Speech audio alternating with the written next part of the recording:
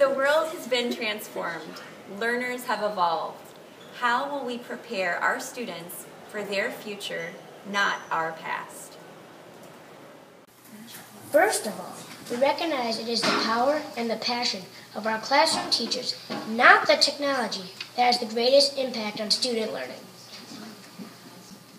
So please journey with us as we take a look back at teaching and learning in 2011 and look ahead to what is in store for us next year.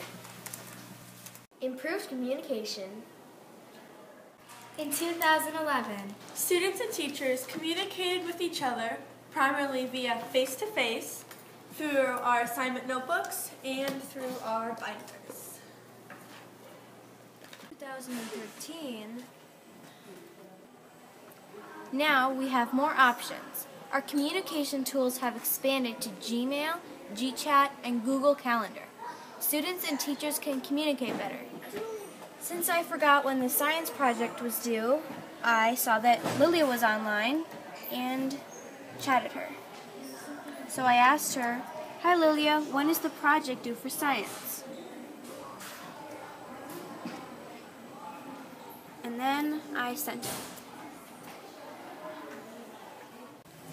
Hi, so I'm at my house right now, and I was on my Google account, and then I got this chat from Rachel asking, "Hi Lilia, when's the science project due?" So I'm going to just check my Google Calendar and see that I see that it is due on Friday, so I'm just going to do that and I sent my message to her. So now she will know when the project is due, and it's as simple as that. We've also improved communication by being able to comment on each other's work. I'm getting feedback from people in my writing circles group on how to improve my story. Improved collaboration. In 2011, to collaborate on projects outside of school, students needed to try to meet at someone's house or do the project over the phone. So, do you guys want to meet after school today to work on the project? Are you kidding me? We have volleyball. Oh yeah, I forgot. But it's due tomorrow. What are we going to do now? We're just going to have to talk with them.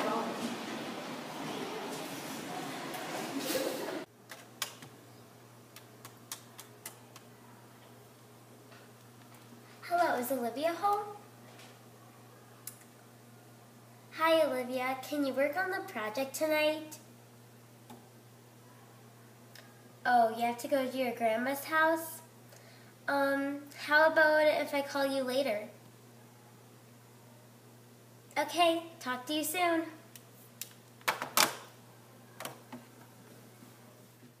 In 2013, enter Google Apps and other online tools. Aaron and I are working on a combined document. Here he is finishing up our list and I am finishing our wrap.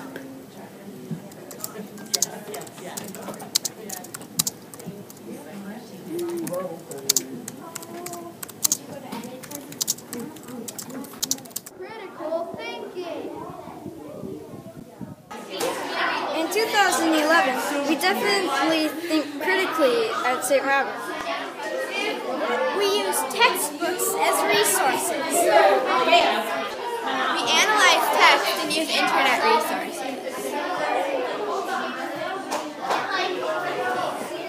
2013. We are student-centered and we have devices to help us learn independently. For example, I was wondering, is the correct spelling of the Egyptian god Ra or Re? So to answer our question for our project, we're contacting an expert in Egyptology. Hi, I'm Roberto and I'm wondering, which is the right spelling of Ra or Re? Well, hello, Roberto. What an intelligent young man you are. You've noticed that it's spelled R-A and R-E. Both are correct because in English, we were translating from hieroglyphics, which used a different alphabet.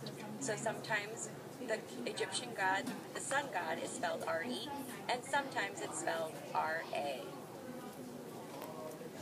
Okay, thank you for the answer. You're welcome. More creativity. In 2011, We definitely had opportunities to be creative, but sometimes we were consumers of content in the classroom, not creators. In 2013, We create more using Google Apps, online resources, and mobile devices. Our teachers create student-centered classrooms where they are the lead learners. Together, we can make me more in charge of my own learning. For example, we are creating a digital ebook to publish our findings on our study of Kenya.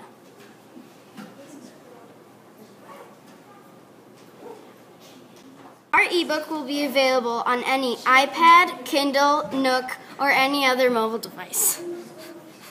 Publish versus print. In 2011, we printed a lot.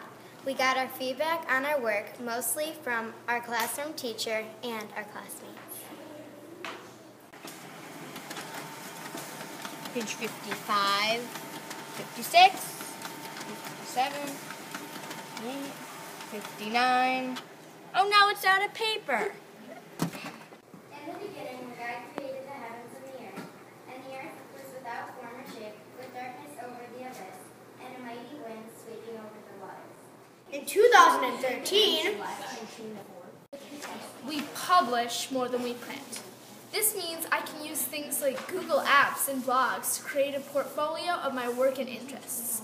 So, because everything is online, I can get comments and feedback from my classroom teacher, my classmates, our principal, my family, and even my grandma in Brazil.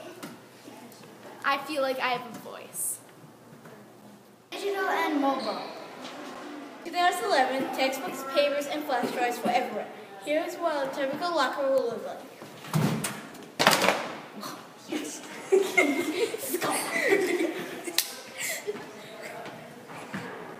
2013. This is how my locker would look like in 2013.